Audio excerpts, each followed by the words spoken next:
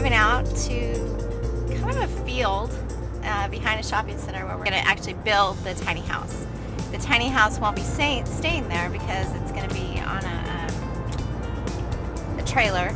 So, but we've had a space donated, which has been very generous of the people, so that we do have a nice, secure place to build the tiny house.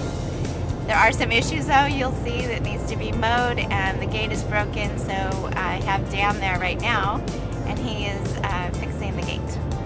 So one of the really, really cool things that I'm excited about is that we've had so much community support with this project and building this tiny house, is that most of our materials have been donated.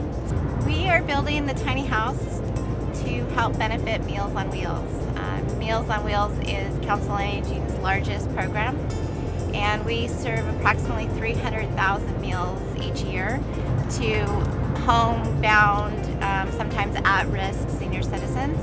So this is to just help benefit that program. Hello, June. Hello, Shannon. How are you today? I'm very fine, thank you. We're getting the lawnmower out because we've got a lot of weeds back there, and we'll take you back there and show it to you. Wow, this is so much worse than I thought it was going to be. Maybe a little bit more than we can do with a lawnmower.